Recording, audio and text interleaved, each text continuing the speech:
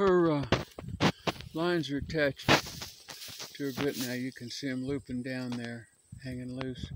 They go up across her back through those rings, and they're hanging right there. I have one of them tipped with a green tip and one of them with a red tip. Red is right.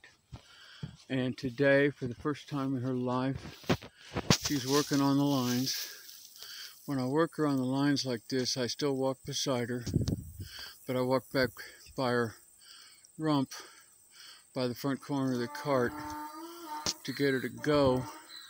I poke her with my forefinger about where the back rib is, or just behind the back rib, and very, very gently with the lines. I've been teaching her the commands for right, left, go, and stop, so that she gets the command and a gentle tug with the line to reinforce the command, or to reinforce back and forth.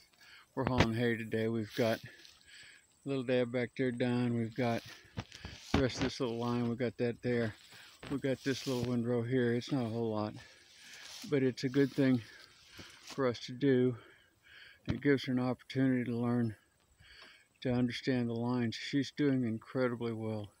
This animal is just really, really willing to work and to try, as long as she's treated gently and with respect.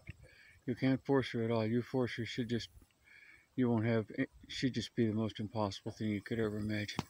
But if you treat her gently and with a great deal of respect, she really tries to understand what you want and to do that. She's an amazing creature.